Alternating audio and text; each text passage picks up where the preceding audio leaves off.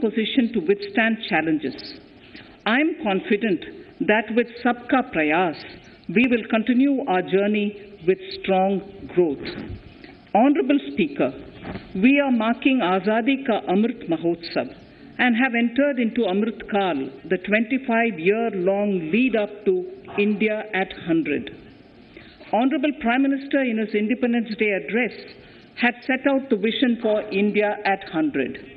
By achieving certain goals during Amrit Kal, our government aims to attain this vision.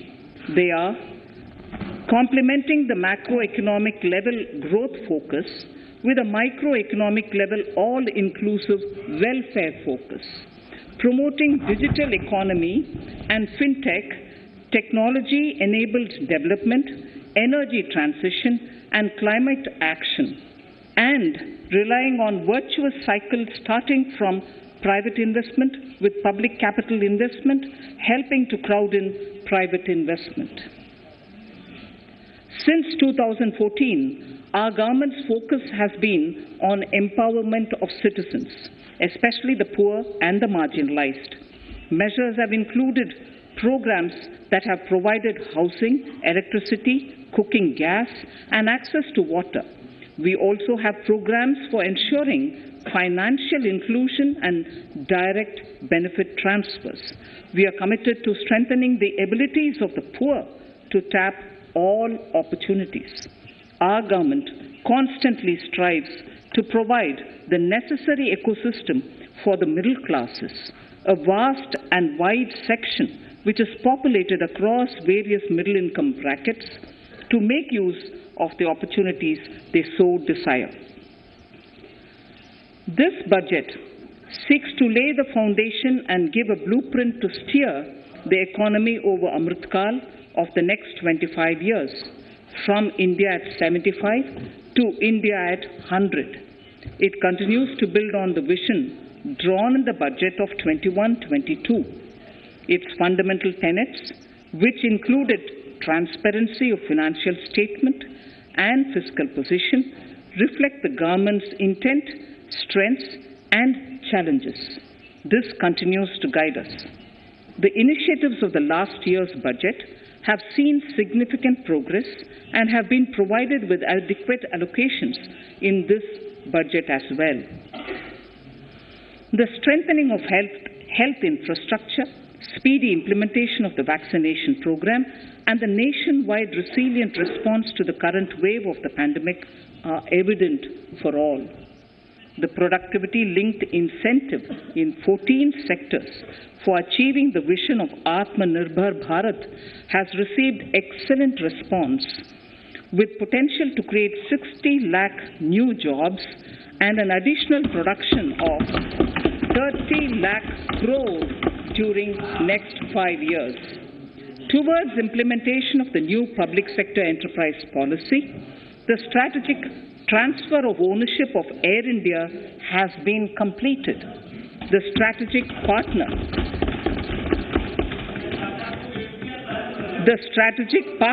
for Neelanchal Ispat Nigam Limited has been selected. The public issue of the LIC is expected shortly. Others too are in the process for 2022-23. The National Bank आपको पर्याप्त मौका पर्याप्त अवसर मिलेगा बेटे बेटे टिप्पणी मत कीजिए. The National Bank for Infrastructure Development and National Asset Reconstruction Company have commenced their activities. Honorable Speaker, sir, Budget 2021 माननीय अध्यक्ष जी, बजट 2021-22 में सार्वजनिक निवेश या पूंजीगत व्यय के प्रावधान में बहुत अधिक वृद्धि की व्यवस्था की गई थी. पूरे वर्ष के दौरान माननीय प्रधानमंत्री जी ने इसके क्रियान्वयन का मार्गदर्शन किया है. इससे हमारे आर्थिक उत्थान को अत्यधिक लाभ मिलता रहा है.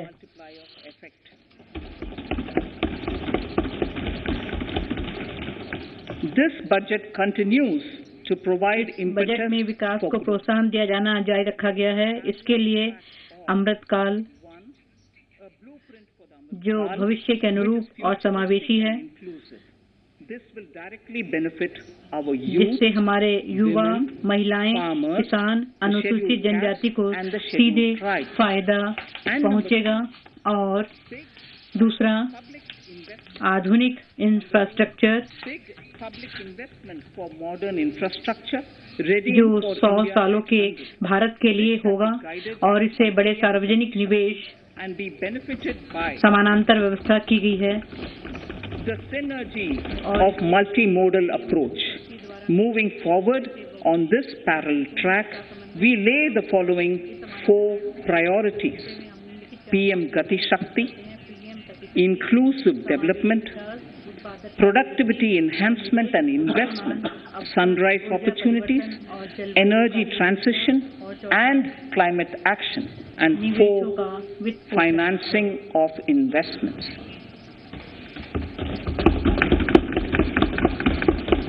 PM Gati Shakti. PM Gati Shakti is a transformative approach for economic growth and sustainable development.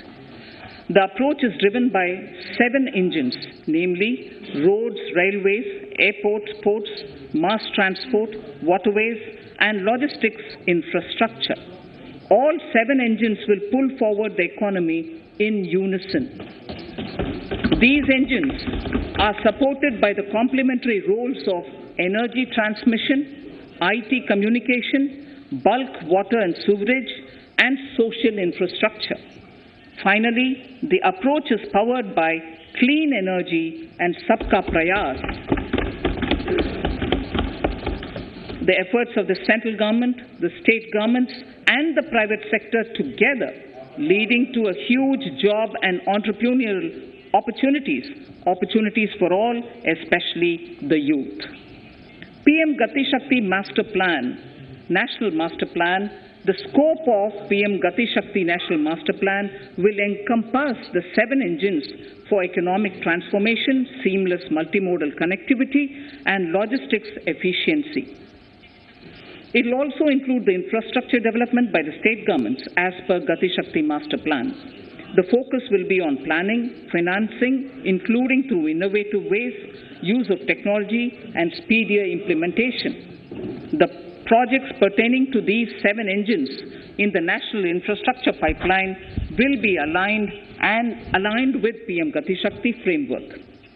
The touchstone of the master plan will be world-class modern infrastructure and logistics synergy among different modes of movement, both of people and goods, and location of projects. This will help raise the productivity and accelerate economic growth and development. Road transport. PM Gati Shakti Master Plan for expressways will be formulated in 22-23 to facilitate faster movement of people and goods. The National Highways network will be expanded by 25,000 kilometers in 2022-23. 20,000 crores of rupees will be mobilized through innovative ways of financing to complement the public resources. The data exchange among all mode operators will be brought on unified logistics interface platform designed for application programming interface. This will provide for efficient movement of goods through different modes, reducing logistics cost and time, assisting just-in-time inventory management, and in eliminating tedious documentation. Most importantly, this will provide real-time information to all stakeholders and improve international competitiveness.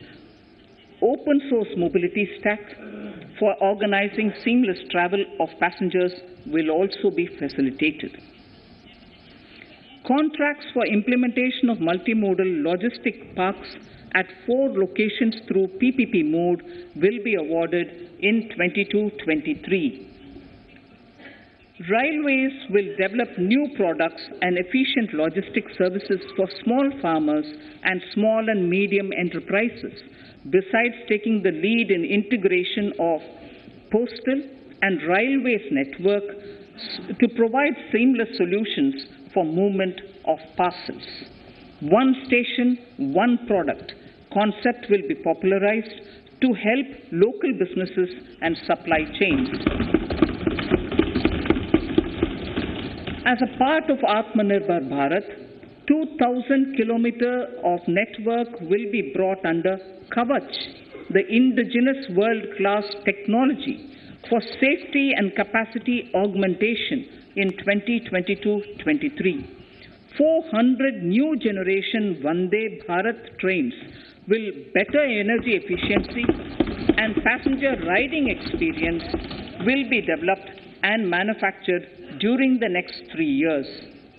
100 PM Gati Shakti cargo terminals for multimodal logistics facilities will be developed during the next 3 years. Innovative ways of financing and faster implementation will be encouraged for building metro systems of appropriate type at scale. Multimodal connectivity between mass urban transport and railway stations will be facilitated on priority. Design of metro systems, including civil structures, will be reoriented and standardized for Indian conditions and needs. Parvat Mala. As a preferred ecologically sustainable alternative to conventional roads in difficult hilly areas, National Ropeways Development Program will be taken up on PPP mode. The aim is to improve connectivity and convenience for commuters, besides promoting tourism. This may also cover congested urban areas where conventional mass transit system is not feasible. Contracts for 8 such ropeway projects for a length of 60 kilometers will be awarded in 22-23. With technical support from the Capacity Building Commission, central ministries, state governments, and their infra agencies will have their skills upgraded. This will ramp up capacity in planning, design, financing, including innovative ways, and implementation management of the PM Gati Shakti infrastructure projects. Inclusive development, our second priority. Agriculture. The procurement of wheat in Rabi 21-22 and the estimated procurement of paddy in Kharif 21-22 will cover 1,208 lakh metric tons of wheat and paddy from 163 lakh farmers, and 2.37 lakh crores will be the direct payment of MSP value to their accounts. Chemical-free natural farming will be promoted throughout the country, with a focus on farmers' lands in 5-kilometer wide corridors along the river Ganga at the first stage. 2023 has been announced as the International Year of Millets. Support will be provided for post-harvest value addition, enhancing domestic consumption, and for branding millet products nationally and internationally. To reduce our dependence on import of oil seeds, a rationalized and comprehensive scheme to increase domestic production of oil seeds will be implemented. For delivery of digital and high-tech services to farmers, with involvement of public sector research and extension institutions, along with private agri-tech players and stakeholders of agri-value chains, a scheme in PPP mode will be launched.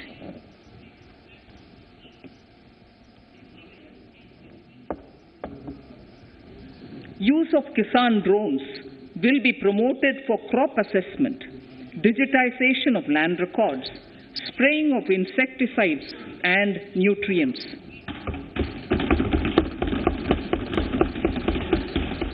States will be encouraged to revise syllabi of agricultural universities to meet the needs of natural, zero budget, and organic farming, modern day agriculture, value addition, and management. A fund with blended capital raised under the co-investment model will be facilitated through the NABARD. This is to finance startups for agriculture and rural enterprise relevant for farm produce value chain. The activities of these startups will include inter alia, support for FPOs, machinery for farmers on rental basis at farm level, and technology including IT-based support. The implementation of the Ken-Betwa link project at an estimated cost of 44,605 crores will be taken up. This is aimed at providing irrigation benefits to 9.0 lakh hectare of farmers' lands, drinking water supply to 62 lakh people, 103 megawatt of hydro, 27 megawatt of solar power, allocations of 4,300 crores of rupees in the RE 21-22 and 1,400 crores of rupees in 22-23 have been made for this project. Honorable Speaker, sir, draft DPRs for 5 river links, namely Daman-Ganga Pinjal, Par-Tapi Narmada, Godavari Krishna, Krishna Pennar, and Pennar Kaveri have been finalized.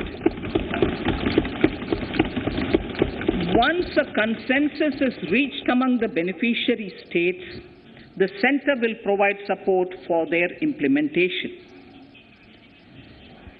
For farmers to adopt suitable varieties of fruits and vegetables and to use appropriate production and harvesting techniques, our government will provide a comprehensive package with participation of state governments. MSMEs, Udyam, eShram, NCS and ASEEM portals will be interlinked. Their scope will be widened. They will now perform as portals with live organic databases, providing G2C, B2C and B2B services. These services will relate to credit facilitation, skilling and recruitment with an aim to further formalize the economy and enhance entrepreneurial opportunities for all. Emergency Credit Line Guarantee Scheme has provided the much needed additional credit to more than 130 lakh MSMEs. This has helped them mitigate the adverse impact of the pandemic. The hospitality and related services, especially those by micro and small enterprises, are yet to regain their pre-pandemic level of business. Considering these aspects, the ECLGS will be extended up to March 2023, and its guarantee cover will be expanded by 50,000 crores of rupees to total cover of 5 lakh crores.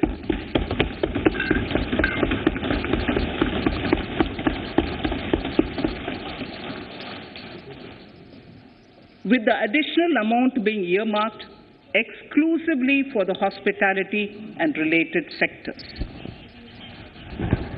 Credit Guarantee Trust for Micro and Small Enterprises, CGT-MSE, scheme will be revamped with required infusion of funds. This will facilitate additional credit of 2 lakh crore for micro and small enterprises and expand employment opportunities.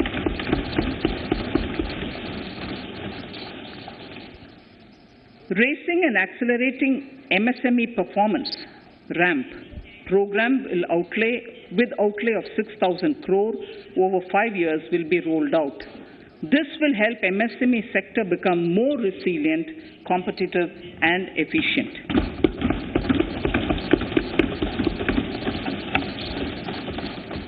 Skilling programs and partnership with the industry will be reoriented to promote continuous skilling avenues, sustainability and employability. The National Skill Qualification Framework will be aligned with dynamic industry needs. Digital ecosystem for skilling and livelihood, the Desh Stack e-portal, will be launched. This aims to empower citizens to skill, reskill, or upskill through online training. It will also provide API-based trusted skill credentials, payment and discovery layers to find relevant jobs and entrepreneurial opportunities. Startups will be promoted to facilitate Drone Shakti through varied applications and for drone as a service.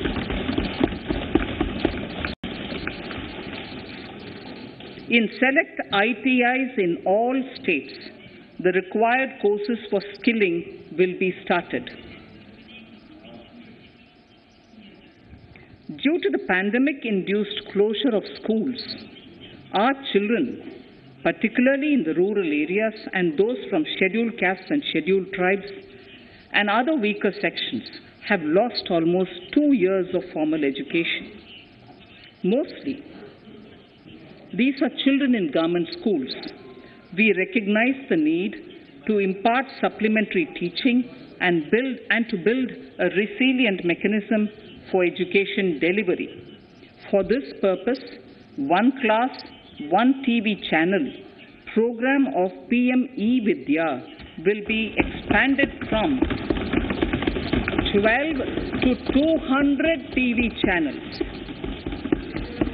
This will enable all states to provide supplementary education in regional languages for classes 1 to 12.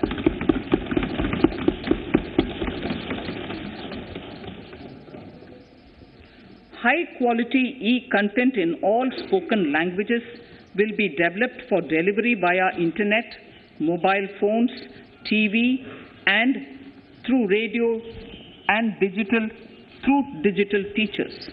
A competitive mechanism for development of quality e-content by the teachers will be set up to empower and equip them with digital tools of teaching and facilitate better learning outcomes.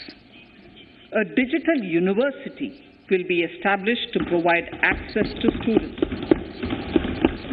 across the country for world-class quality universal education with personalized learning experience at their doorsteps. This will be made available in different Indian languages and ICT formats. The university will be built on a networked hub and spoke model, with the hub building cutting-edge ICT expertise.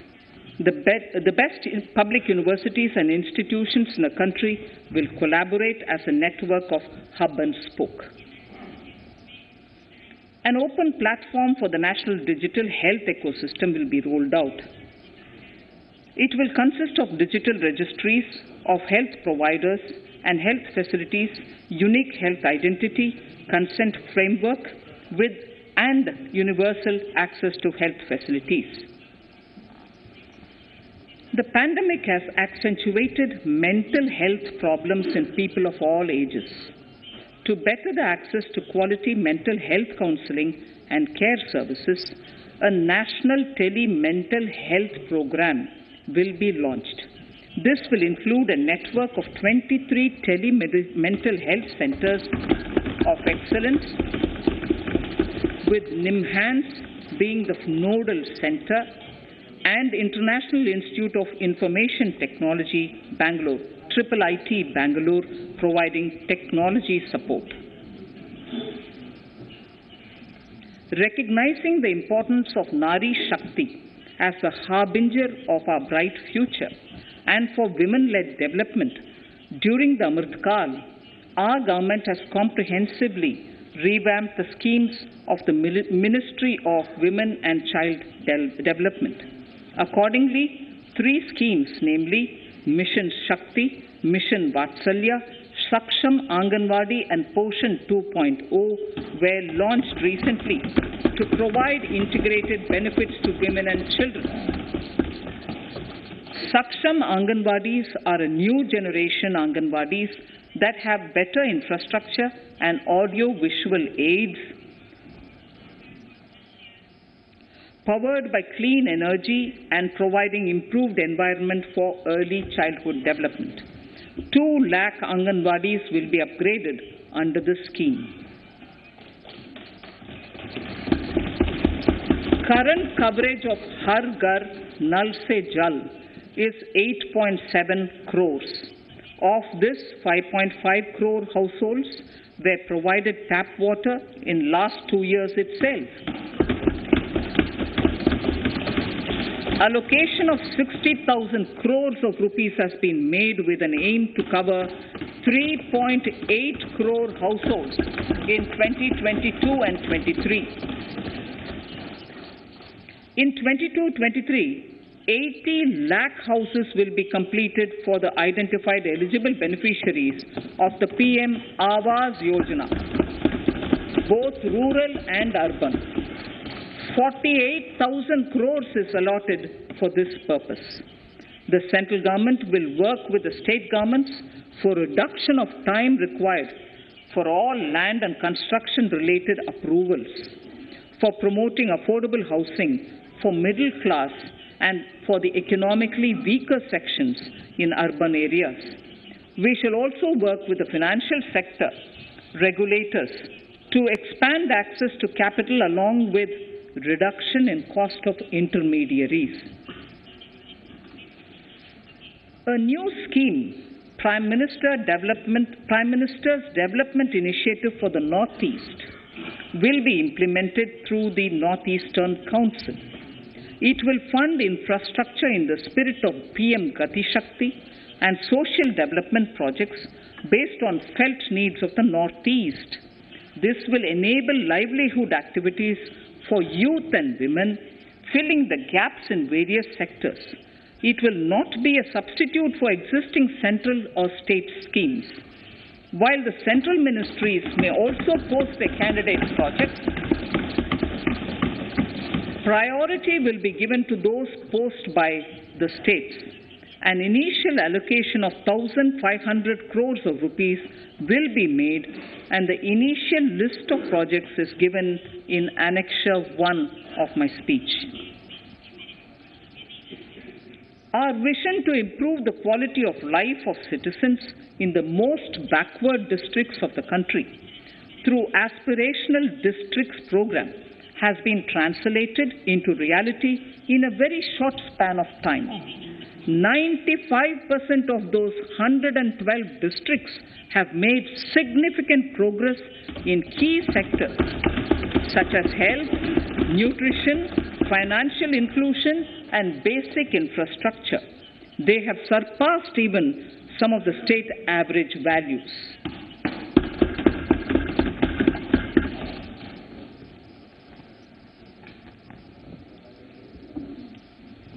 However, in those districts, some blocks continue to lag. In 22-23, the program will focus on such blocks in those districts. Border villages with sparse population, limited connectivity, and infrastructure often get left out from the development gains. Such villages on the northern border will be covered under a new Vibrant Villages program. The activities will include construction of village infrastructure, housing, tourist centers, road connectivity, provisioning of decentralized renewable energy, direct-to-home access for Doordarshan and educational channels, and support for their livelihood generation. Additional funding for these activities will be provided. Existing schemes will be converged. We will define their outcomes and monitor them on a constant basis. In 2022, 100% of 1.5 lakh post offices will come on the core banking system, enabling financial inclusion and access to accounts through net banking, mobile banking, ATMs, and also provide online transfer of funds between post office accounts and bank accounts. This will be helpful, especially for farmers and senior citizens in rural areas, enabling interoperability and financial inclusion. Honorable Speaker, sir, in recent years, digital banking